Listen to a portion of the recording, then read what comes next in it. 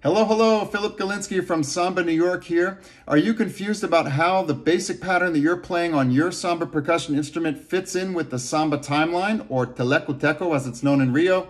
This video will help you out. I'm going to play what I consider to be the most basic pattern for samba on the tantan, and I'm going to sing the teleco-teco rhythm starting on beat 1, and then I'm going to end with a cut, or the famous pigi pra para paro phrase. Here we go. 3, 4, and da, da, da, da, da, da, da, da, da, da, da,